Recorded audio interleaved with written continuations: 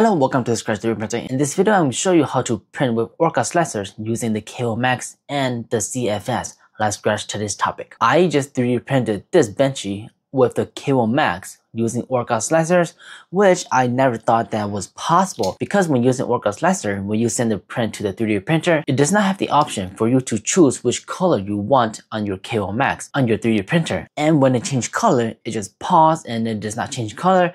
The 3D printer just pauses, waiting for you to press continue, resume, or change the filament yourself. But I found a way to fix that and just automate everything using the CFS. Basically just like using Creality Print, but Orcaslicers. And what is best about this is that you can just directly send the print over to your K1 Max or any 3D printers that you have. Maybe, I'm not sure. I just have tested on the K1 Max and it works, and it will know which color to use for printing. I'm going to show you how to print something like this with multicolor. Well, obviously the print quality is not the best here, but it works. Everything works great. Look at that. Green here, white there, orange there, brown everywhere. It works, and yeah, let's just get started. We are in Orcaslicer. I'm going to be using the K1 Max. So what do we do here? Well, first we select our 3D printer, the K1 Max, and then click this pencil box right here, edit the presets.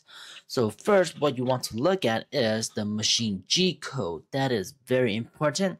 The machine start G code. You can leave this at default here, it is perfectly fine. If we scroll down here, before layer change, that is fine. Layer change, everything is fine. But right here, change filament G code. This is pause. So that's the command for changing filament, and it's just gonna pause. So that's why you cannot do multicolor 3D printing with the K1 Max if you have the CFS upgrade. So what I do is I go on to Creality Print, and it will pop up here in 1 second. Okay, here we have Creality Print right here. So what you want to do is select the same 3D printer, in this case the K1 Max. Click the pencil right here, go on to machine G code right here. For Creality on the K1 Max, machine start G code is like this, but we don't really need to change this because the default on Orca work. We can go down all the way to change filament G code. As you can see here, it has this G code in here. So what you want to do is copy this. So Control C for copy, or you can right click and copy. Go back to Orcaslicers, delete this and paste it here. You need to paste this G code right here for the K1 Max or all the 3D printers that you are using in order for multicolor printing to work. Everything else, just leave it the same. Let's go on to multi-material right here. And another setting that you must change is right here, manual filament change. On default, it's enabled, so you have to manually change the filament. But for this, we don't want to manually change. We want the CFS to change. So we need to disable this, uncheck that. And that is basically it. You need to change 2 settings right there in order for multicolor printing to work on the K1 Max. So we can close out of that. And then the next thing that we need to do is add more filament. So we come to filament right here, click the plus button, 1, 2, 3, 4. You need to select the same color as what you have on your 3D printer, in this case the K1 Max. So for the K1 Max, I have the first color as brown and the second as green. So you can do this if you want. If not, you can just leave the color at default and just print. But if you want it to be exact, you can change all of these to however you want. And the last one, I believe, is orange. So we have all the colors that we wanted there. The next thing that you want to do is add a model. So we're gonna just add a 3D benchy in there. So we have added the 3D benchy here, and go on to the tools up here, click your model, go to the tool, color painting. You can just paint however you want. I'm gonna select green and then use the height range and just color about this much. Then for the green again, just like that. This is not the same color arrangement as I did on the first benchy that I showed you earlier. This is exactly how you're supposed to do it. And look at that, we have our benchy multicolor right here. And now if you have your 3D printers connected via the connection here, type in your IP address right here. I'm not sure if unrooted 3D printers K1 Max are able to do this, but for my K1 Max, I have rooted the 3D printer. If we click here, you can see the IP address for my K1 Max right there. And if we go to slice plate, click print, you can just click upload and print, or upload right here.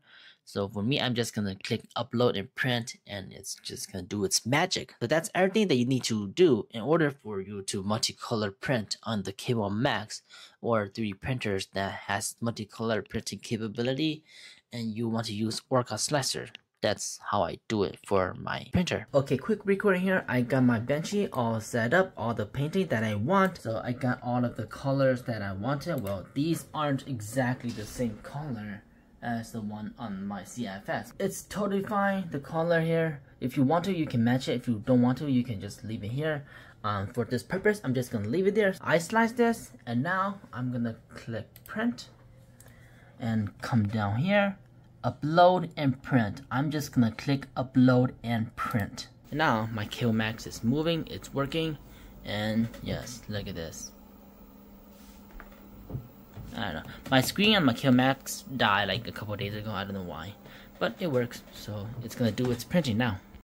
As you can see right here, it's using the first lot. It's blinking, and it's brown. And look at that, it's printing the brown PLA.